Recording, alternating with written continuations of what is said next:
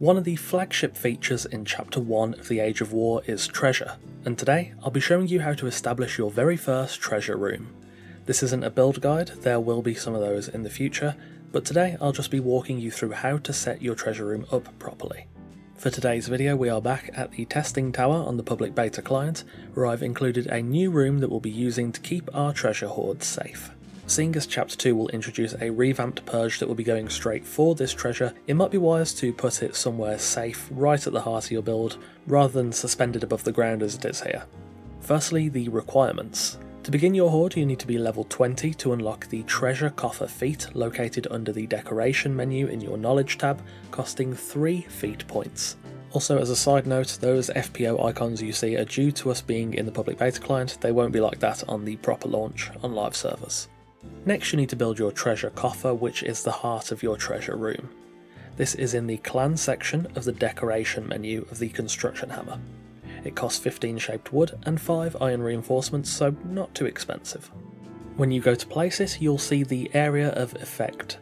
The radius is enormous. For context, this is the radius over a 10 by 10 base plate. It's also a huge sphere, much bigger than I expected, so your treasure rooms can be massive or across multiple levels. The coffer consists of a central chest and a relic hunter NPC who acts as something of an accountant. He keeps tally of your treasure, and as you can see we are currently broke. Well, we can fix that. So I've been on a totally peaceful gallivant and gathered some treasure. I've collected a small trove of goods, including gold and silver, medium treasures like the warhorn and the harp, and even some heroic treasures like the chests, the Decetto cat and the Lemurian statue. To place these into the hoard is quite easy. Carry your treasure to the place you want to have them. For placeable treasures like the Decetto cat, whilst you're carrying it you walk in, press the placement button once and that will reveal the placement mode and the treasure radius. Find a spot you like and hit the placement button again to place it down. This is true for medium treasures too, although they are placed from the hotbar, and when you actually place the item down it counts towards your coffer.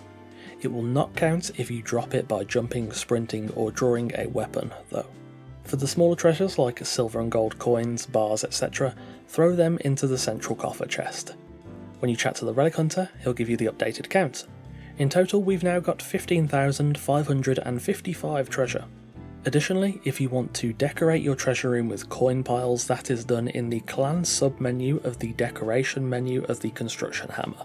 These coin piles come in 3 size varieties: somewhat flat, slightly heaped and heaped.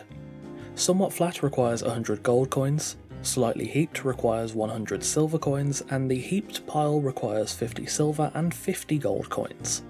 They're then placed like pretty much any other decoration and they will contribute towards your coffer. So to recap, at level 20 spend 3 feat points to unlock the treasure coffer feat under the decoration submenu of the knowledge menu. Build the coffer using 15 shaped wood and 5 iron reinforcements. Go out and liberate some treasure from NPC camps, and then come back and place them into your treasure coffer's radius as you would a decoration, and for coins etc place them in the chest. That will start to fill up your treasure hoard so you can build a good wealth of riches. That is until the Stygians come to take them in Chapter 2.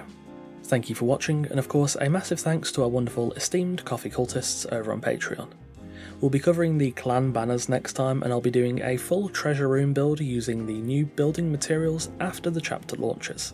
Again, thank you very much for watching, take care, and I'll see you soon.